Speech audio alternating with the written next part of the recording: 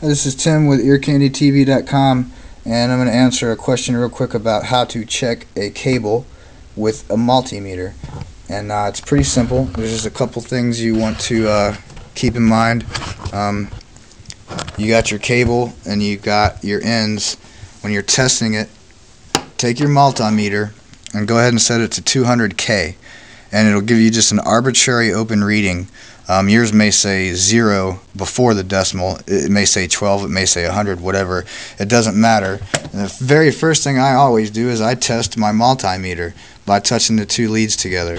And when you touch the leads together, you'll see the meter zeroes itself out right there. If you take them off, you go back to the open arbitrary reading. You touch the leads back together, the meter reads out zeros.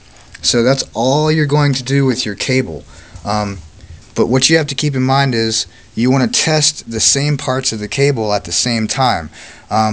You've got the tip and the sleeve for any mono guitar signal cable or speaker cable.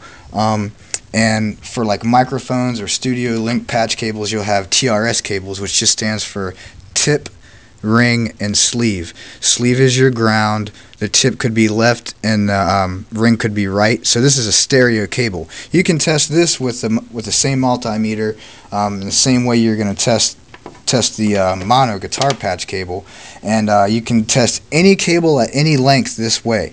It could be a 10-foot cable, a 50-foot cable, it doesn't matter. You're going to be able to test it like this. So let's get our meter here. It's open, set at arbitrary, and what you want to do is take one of the test leads from the multimeter and touch it on the sleeve of the end of one cable, and then take the test lead from the multimeter and touch it to the other end of the same part of the cable. So you're testing sleeve to sleeve or ground to ground right now, and you'll see over on the meter that it has zeroed itself out. Now the second I let the test lead come off the cable, you'll get arbitrary again.